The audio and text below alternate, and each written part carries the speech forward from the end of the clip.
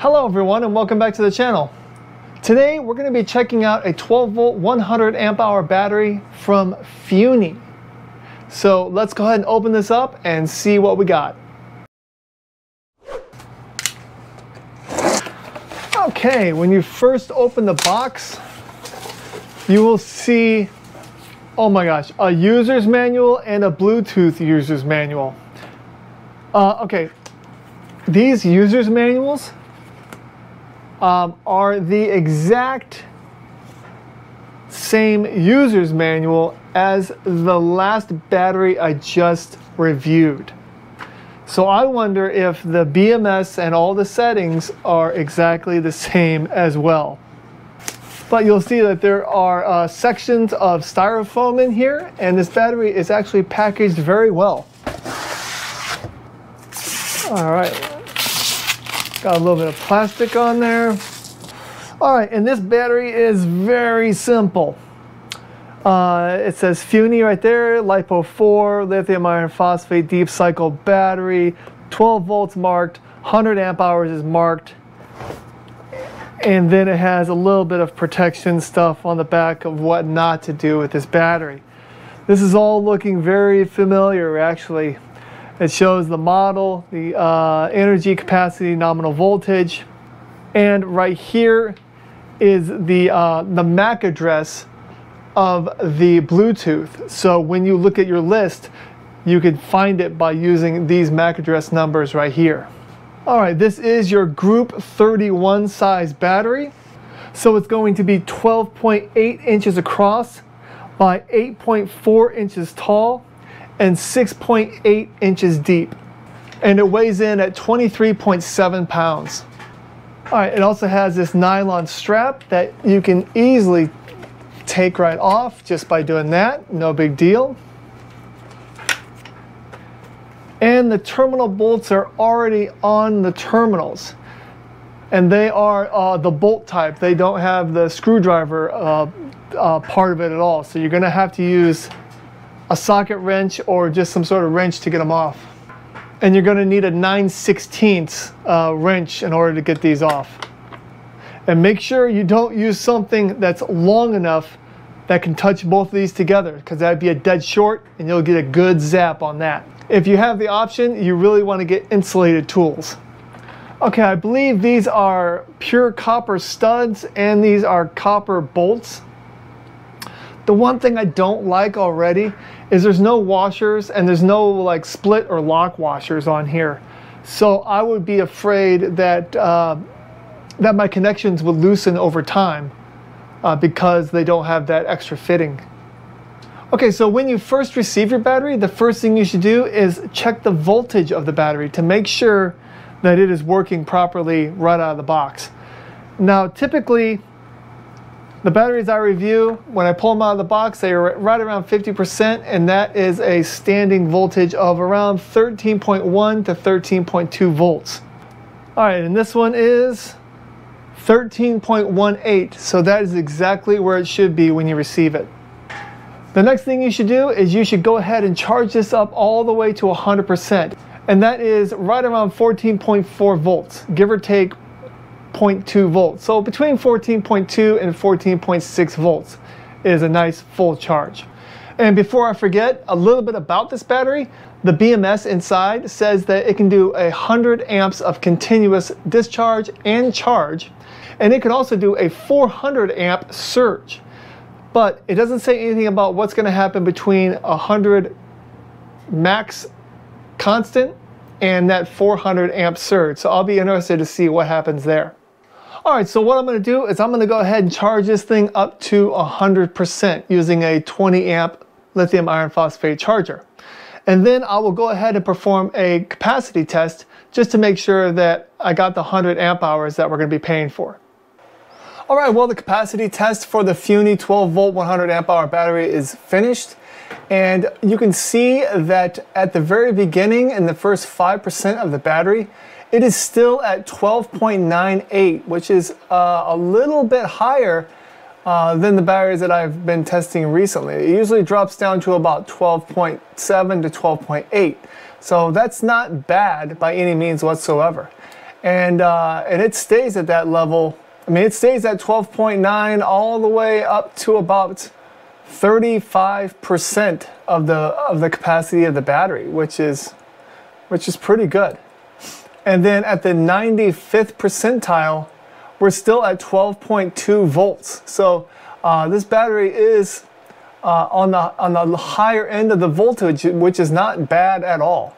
And then after 95%, you can see that between 95 and 98, it drops, a half a volt, and then it just drops from there. So anything after 95%, the battery is pretty much going to be dead real soon. But when it comes to the capacity, you can see that the capacity is 103.37 amp hours. So about 3% over what they're stating on their spec sheet. So everything passed this with no problem whatsoever. So we're going to go ahead and start the high amperage test. Alright, so let's go ahead and start the high amperage test. Let me show you what's going on behind me. Alright, what we have is the FIUNIE 12 volt 100 amp hour lithium iron phosphate battery. We also have a voltmeter right here. It is currently 13.34 volts. And we have an amp clamp, and right now it is drawing about 1 amp, and that is because of this 5,000 watt pure sine wave inverter from Mxmoonfree, which will be powering the whole test. We do have our timer right here, which we'll be using for the test. We have a 1200 watt heat gun. We have a 1000 watt hot plate from Elite Gourmet. We have an 1100 watt griddler, and we have a variable wattage, but up to 1300 watts of a NUWAVE. And we also have the app that comes with this battery. Like I showed before, it does come with this little Bluetooth user's manual right here. And it's just like one page, and it tells you which app you need to download, and you just have to enable your Bluetooth and your GPS. Don't forget to do that. And then you will find the battery in the device list. You will connect to it, and it will bring up this information, which I'll go ahead and put on the screen right now. And what's nice about this app is it does show you all the vital information about this battery. It shows you the state of charge. It shows you the voltage of the battery. It will also show you the amperage going in and out of the battery. It will also tell you the state of the battery, which means like if charging is enabled or discharging is enabled. It will also show if there are any protections in place at that time. So if we have a high amperage event, which I hope we'll have, hopefully it will show it on the app. So what we're going to do is we're going to go ahead and run 100 amps of discharge for 5 minutes just to make sure it doesn't have any problems. And then after that, we're going to start stepping it up, because it says that it is 100 amp max continuous, but it also says it has a 400 amp max surge for 1 second. So I want to know what happens between that 100 amp max continuous and the 400 amp surge. So that's why we're going to step it up to see if there's any protections in between those two ranges. So let's begin. All right, so we're going to go ahead and turn on this heat gun. And that will give us right around 106 to 107 amps, as you can see right there. On the app, you can also see that the current is 104 amps. The voltage right here does say that the voltage is 12.27, and on the app it does say that the voltage is 12.58, so there is a little bit of a discrepancy between the two readings. But let's go ahead and start this timer.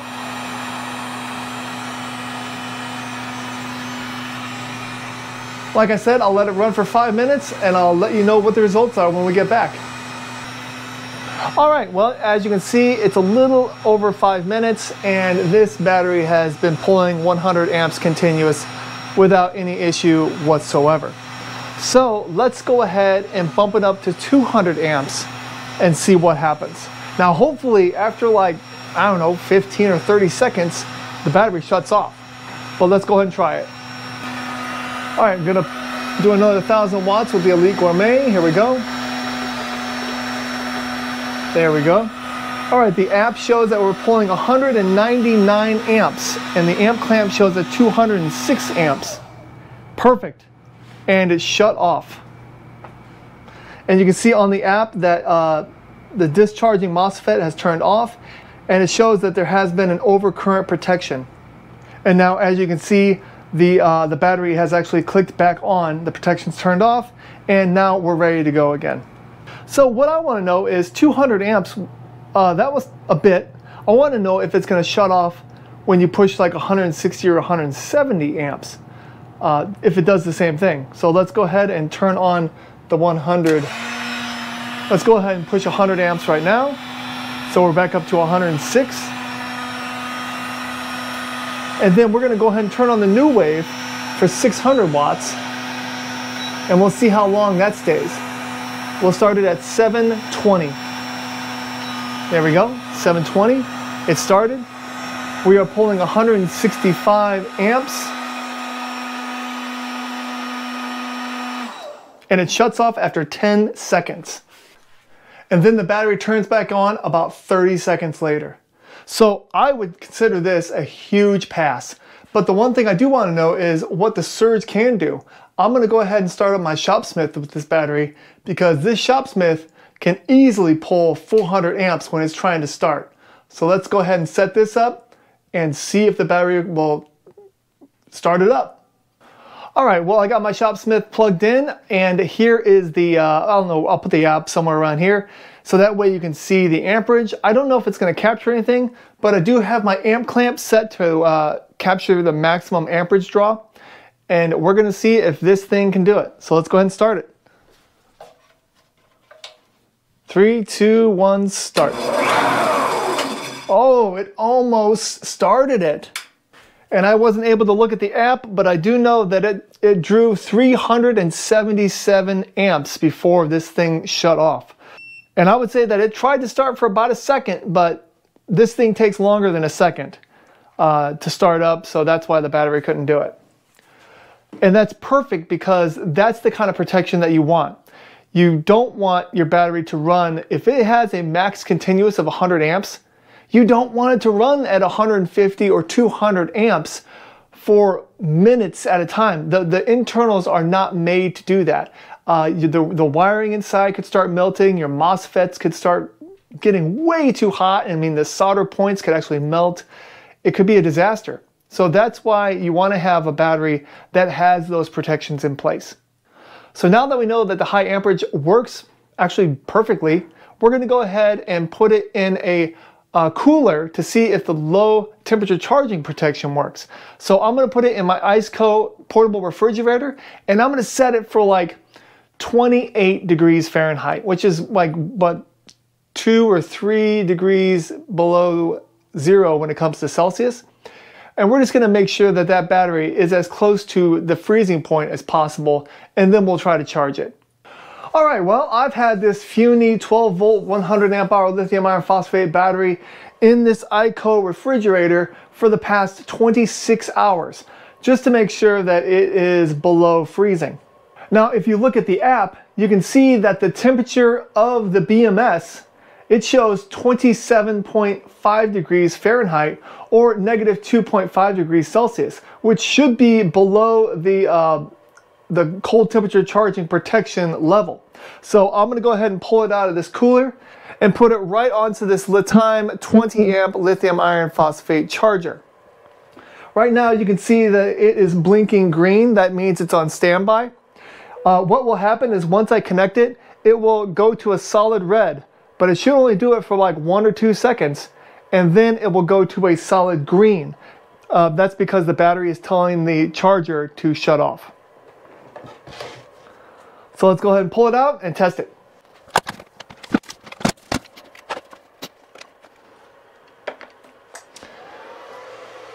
All right, it's charging. And it shut off. That is perfect.